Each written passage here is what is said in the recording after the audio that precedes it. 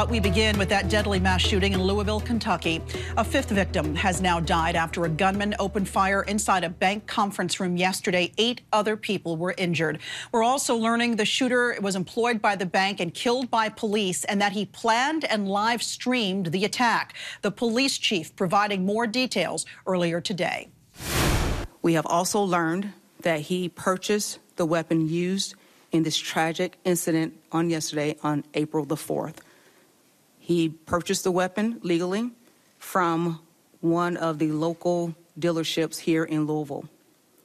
We have executed a search warrant on his residence, and we have recovered items, and we cannot get into specific details on what we recover at this time because, again, the investigation is ongoing. Boubet on the ground there in Louisville following the story for us. She joins me live now. So, Faith, this is more than 24 hours since this deadly mass shooting. What else are we learning?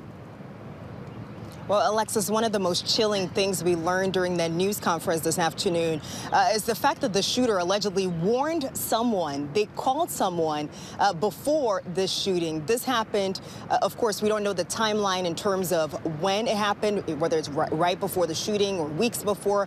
But we know that this shooter allegedly either called or texted at least one person. He allegedly indicated to that person that he was suicidal and contemplating harm. But officials say there's really no Kentucky law right now in the books to deal with a situation like that. We also learned this afternoon that officers executed a search warrant, and I think it's worth repeating from what the chief just said. They were at the shooter's home shortly after that shooting here yesterday, and they removed a lot of items that they're going through that evidence right now. Officials are, of course, calling this a targeted shooting because the suspect actually knew each of these victims. He worked with them for years. He actually started here as an intern and had been promoted a few times. And of course, 2 former bank employees we talked to said that, he was friendly. They had no idea that he would do something like this. They said that he was an avid sports fan and really didn't see anything that would indicate any kind of red flag in terms of committing such a gruesome act. ABC News also learned that the shooter recently found out that he was about to be fired. We're not sure exactly how close to the shooting that was when that was supposed to happen. But investigators say that he purchased that gun on April 4th, 6 days before that shooting. It was legally purchased from a local dealership, and now because of the way the laws are written here in Kentucky, that gun will likely end up on the streets again. It will be auctioned off with the proceeds going to police. That is hard to believe. I hadn't heard about that Kentucky law.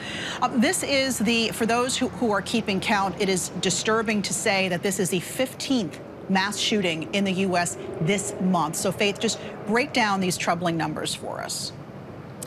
Yeah, it was quite remarkable hearing officers, officials from police to the mayor to the medical officer being very blunt about what needs to happen in the wake of this shooting in terms of gun reform.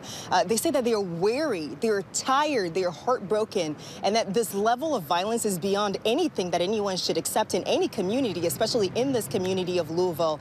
Already this year, 40 people have been shot to death here in the city, even here at the scene of this mass shooting yesterday.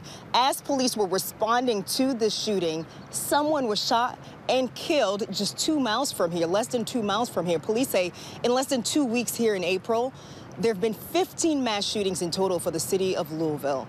And so, of course, Kentucky, look at the officials here that we've talked to and the ones that are talking about this incident, from the mayor to the police chief to the governor and the medical officer, all talking about the need for reform and how quickly that needs to happen. Kentucky, of course, is one of the 26 states that actually allow eligible adults to carry guns without a permit. And back in 2019, the state removed provisions that required background checks for concealed carry across the country. There have been 146 mass shootings so far this year. Absolutely heartbreaking statistics as this community continues to mourn here. We heard from the Louisville mayor, Craig Greenberg, who tells ABC News, we have to take action.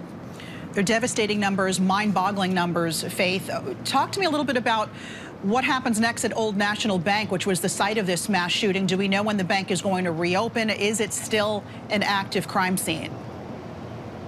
Well, we know police have removed the crime scene tape around the building, and so it's not active right now. I'm not sure about the inside of the building. But in terms of reopening this bank, this is not something that we are aware of that has been announced at this point. But this bank, of course, the employees there just lost 5 of their co-workers in that building, some of them senior executives of this bank. Of course, they need time to clean up and repair any physical damage. Inside, the windows have been blown out. In the front of the building, there were several windows blown out yesterday. Even over my shoulder, we saw workers over there this morning trying to board up one of the windows here. So there's going to be some need for repairs. There's going to be need for cleanup. I would imagine that they plan to open, if they plan to open at all after this tragedy, that it will be a while before we see that happen. I can imagine both emotional and mental healing going on there within that bank as well. Faith Abube, thank you. Hi everyone, George Stephanopoulos here. Thanks for checking out the ABC News YouTube channel. If you'd like to get more videos, show highlights, and watch live event coverage, click on the right over here to subscribe to our channel, and don't forget to download the ABC News app for breaking news alerts. Thanks for watching.